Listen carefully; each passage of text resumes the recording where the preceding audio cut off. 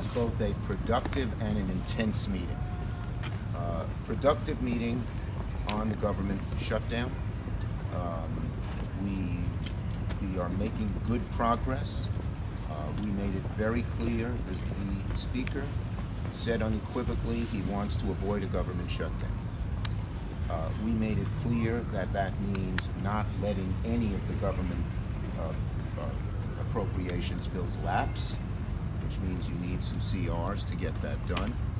But we're making good progress, and we're hopeful we can get this done really quickly.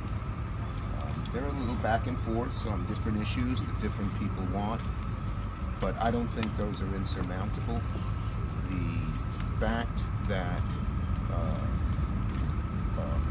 that we made it so clear that we can't have the shutdown because it hurts so many people in so many different ways, even for a short period of time, was very apparent in the room.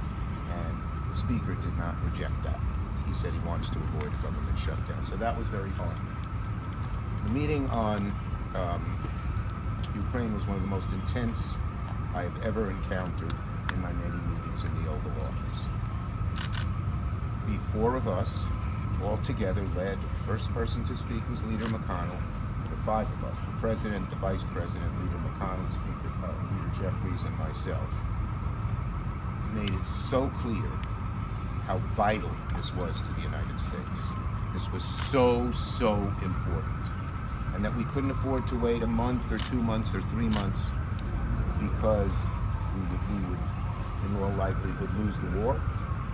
NATO would be fractured at best. Allies would turn away from the United States. And the boldest leaders, the boldest autocrats of the world, the Putins, the Xis, presidents of North Korea. I like the governor of North Carolina. The presidents of North Korea and Iran would be emboldened, thinking that the United States was this soft, fat country that lost its way and would take advantage. And so we said to the Speaker, get it done. I told him this is one of the moments, I said, I've been around here a long time. It's maybe 4 or 5 times that history is looking over your shoulder. And if you don't do the right thing, whatever the immediate politics are, you will regret it. I told him 2 years from now and every year after that. Because really it's in his hands. It's in his hands. We told him how important it was. It was passionate. I talked about my trip to Ukraine where I met soldiers who had Russian artillery in range with the drones they have, but had no ammunition to fire at. We talked about 4 brigades who were ready to go, Ukrainian, no arms, and how serious the lack of arms commitment was. And it was the consensus in that room, Zelensky and Ukraine will lose the war if we don't get the arms and don't get them quickly. The Speaker brought up the border. We made it very clear to him that we want to do something real on border. And in fact, we Democrats in the Senate supported a border bill that very conservative groups, including the Border Patrol agents, the Wall Street Journal editorial page, and Chamber of Commerce were for, but said to hold up Ukraine, which is, he admitted, was a national imperative, because you can't do something else which we all should work on, was a non sequitur. There was no logic. There's a logic to solving the border. We want to solve it. But we have to do Ukraine right now because there's a way that can get done quickly, because that has broad bipartisan consensus. And the border takes some more work, which we'll be happy to work on to get it done, but not hold up the Ukraine bill for it. Senator Schumer. Let me first just thank President Biden for convening us for this very important discussion to address the important challenges that are confronting the American people. It was an intense meeting, it was an honest meeting, and ultimately it was a productive meeting. We discussed 3 issues. First, the need to avoid a government shutdown and to fund the government so that we can address the needs of the American people in terms of their health, their safety, and their economic well-being. We are making real progress on the appropriations bills that are scheduled to lapse on March 1st.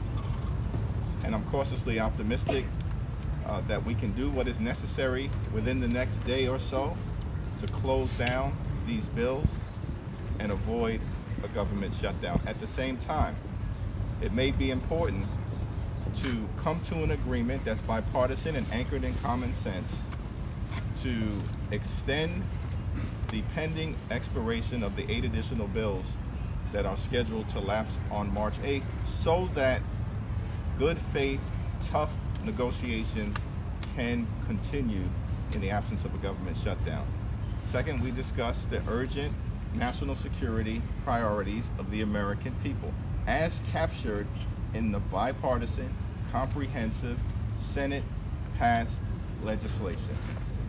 This is an existential moment for the free world as it relates to being there for our democratic allies in Ukraine, in Israel, and in the Indo-Pacific, and also at the same period of time, making sure that we provide humanitarian assistance to Palestinian civilians who are in harm's way in Gaza or in other theaters of war through no fault of their own. Third, as Leader Schumer indicated, we had an open, an honest, and a candid, firm discussion about the border.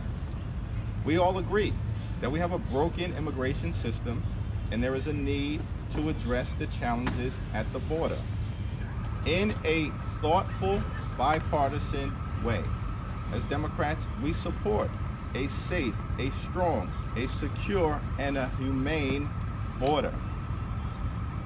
We just need our House Republican colleagues not to play politics and engage in political stunts relative to the border, but to sit down, as was done in the Senate, and enter into good faith discussions about fixing our broken immigration system. As Democrats, we stand ready to do just that. Senator Schumer, what made this meeting one of the most intense you've ever had here at the White House? The urgency of supporting Ukraine and the consequences to the people of America, to America's strength, if we don't do anything and don't do anything soon. I was so shaken by what I saw at the border. I was strengthened by the strength of Zelensky and the Ukrainian people and the Ukrainian soldiers, but shaken that here they are fighting without arms against a brutal dictator who will just do anything to kill them. And the intensity in that room was surprising to me.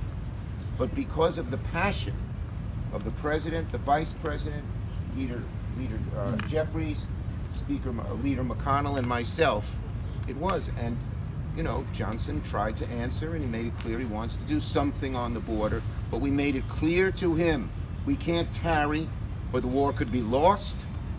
And second, we wanted to do border and have a tough, secure border plan, as we Democrats showed in the Senate. But he can't say it won't do Ukraine until we get border. He's tried to do border for 6 months and couldn't come up with a single Democratic vote. But is that Senator Schumer, Yes, you said you've discussed border here. Is this a part of the discussions? Is there a legislative discussion as part of this, or is this still the Republican position that it has to be done through the White House and executive orders? Let me make it clear. We made the overwhelming sentiment in that meeting is we got to do Ukraine now. And there are other issues, including border, which we should address, but not now. And there was a discussion in the room that could you do border just by administrative action. I think Biden won that argument because he said you can't do it, we all said, without personnel. And you need legislation for personnel. And even the Republicans in the budget asked for more money for personnel at the border. So it was clear that we want to fix border. But it was also clear the Speaker didn't give a reason why you had to do one before you did the other. Senator, Congressman Pope Francis on Sunday called for a, sir? Thank you, leaders. You're more or less optimistic about Ukraine, Senator. Hope.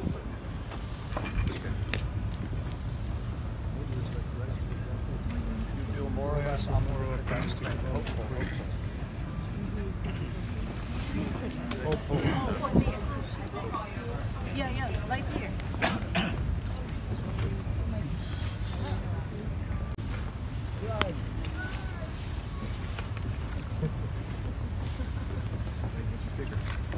Thank you. Thank you all for staying.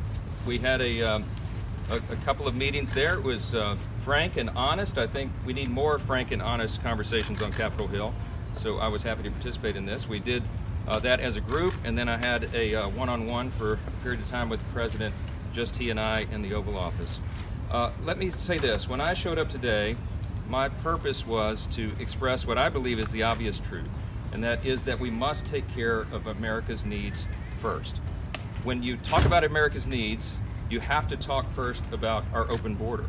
I've been, I believe, in maybe 20-something states over the last several weeks, going around the country, appearing at events with my colleagues, and we're hearing from the American people of all parties and all persuasions in all cities and all states who feel this acutely. They understand the catastrophe at the border is affecting everyone, and it is top of mind for all the American people for that reason. So I brought that issue up repeatedly today in that room and again one-on-one with the President. I think that's our responsibility to bring that up. The other big priority for our country, of course, is the funding of our government. And we have been working in good faith around the clock every single day for months and weeks and over the last several days, quite literally around the clock, to get that job done. We're very optimistic. I hope that the other leaders came out here and told you the same. We believe that we can get to agreement on these issues and prevent a government shutdown, and that's our first responsibility. You also heard, I'm sure, that there was discussion about the supplemental spending package, and I was very clear with the President and all those in the room that the House is actively pursuing and investigating all the various options on that, and we will address that in a timely manner. But again, the first priority of the country is our border and making sure it's secure. I believe the President can take executive authority right now today to change that, and I told him that again today in person, as I've said to him many times, publicly and privately over the last several weeks. It's time for action. It is a catastrophe, and it must stop. And we will get the government funded, and we'll keep working on that. So we'll have Speaker Johnson, today change your mind on government